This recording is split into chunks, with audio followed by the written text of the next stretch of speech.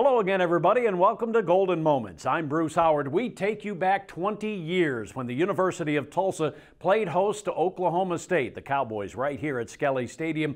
And like most games against OSU, Tulsa was the prohibitive underdog. But what happened that night was awfully special. Let's take a look. In early 1998, TU and Oklahoma State met for the 66th time in the long-time rivalry. Both squads entered the game 1-0, and both teams had optimism approaching the game at Skelly Stadium. We had Oklahoma State coming off a bowl the previous year. Going to be at Skelly Stadium, night game, sold-out crowd. Everybody was excited on our team. We had a lot of confidence going into that game, and our kids really believed in the game plan. What stands out most to me is I remember the week before. There are certain weeks where you feel prepared and you know you're prepared, and there was a level of intensity that week in practice. It's an in-state rivalry. It's going to be a little chippy. You got a chip on your shoulder because, no matter what we want to think about it, we were Tulsa, they were OSU. They were supposed to beat us. They were supposed to come into our house, but we just weren't going to let that happen. And so Tulsa was ready, and it showed in a first quarter drive that resulted in the first score of the game, John Fitzgerald to Jeremiah Brister. I had caught a 37-yard pass, pulled myself out of the game. They inserted Jeremiah in. We were in trips right. We ran the smash route. Fitz kind of did a slight roll to the right, and Jeremiah made a fantastic move and was just wide open in the end zone. That kind of started the boulder rolling downhill. I can remember looking at the sideline and having myself and Coach Rader looking and calling plays from the sideline and looking and knowing when he called the play, this is going to be a touchdown.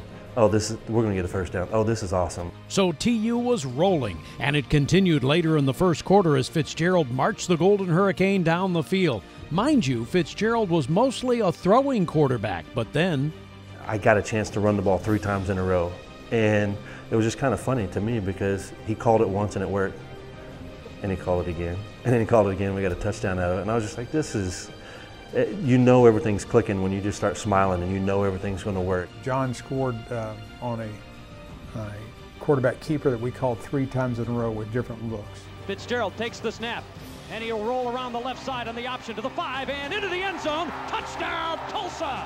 John Fitzgerald on the same exact play. When John scored that touchdown, I think it attributes to his preparation and the game plan the coaches put, because he called his own number 3 times. And it really made Oklahoma State look pretty bad because, I love John, but he wasn't the fastest guy. Now it's 14-0, and underrated at that point is how well the Golden Hurricane defense is playing. The unsung story of that game is our defense.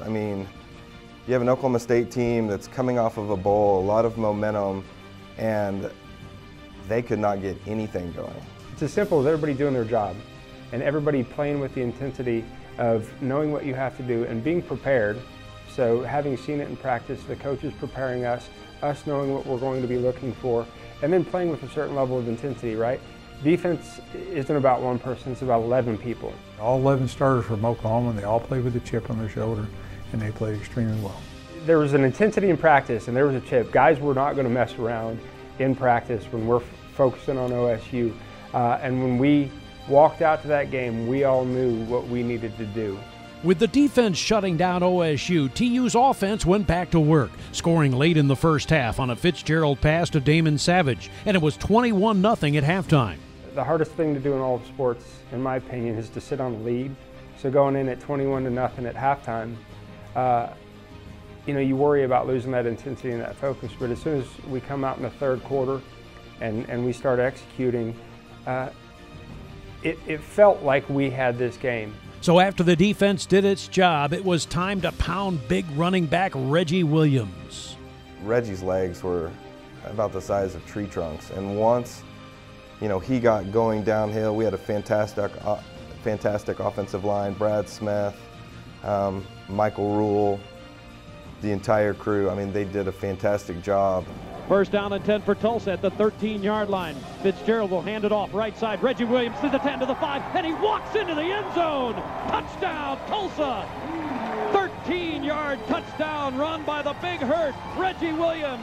So the Hurricane went up 28-0. And again, the defense is getting stops and turning the ball over. Tulsa gets the ball back and puts this one away. Fitzgerald's third TD pass was to John Mosley, and the Hurricane had a mind-boggling 35-0 lead over the favored Cowboys. We look up and it's 35-0, and I don't think that it really set in for me until really the final whistle had blown, or until we got into the fourth quarter and realized that, okay, the game is ours. It's a fun time.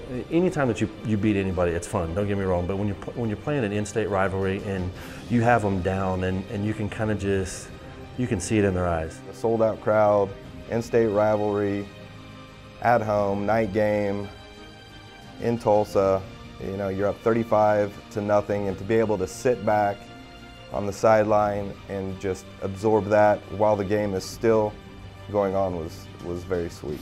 Our kids were just, they were so in tune. I mean, you know, they were just so in tune with the game plan. And you can't, you know, we just say, well, you scored a lot of points, but man, we shut them out. Our defense shut them out for 3 quarters.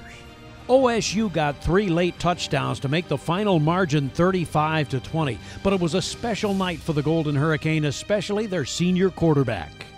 I said after the game, there are a lot of good quarterbacks that played that day. None played better than John Fitzgerald. I'll still stay by that. And people forgot too that John punted extremely well for us that game as well.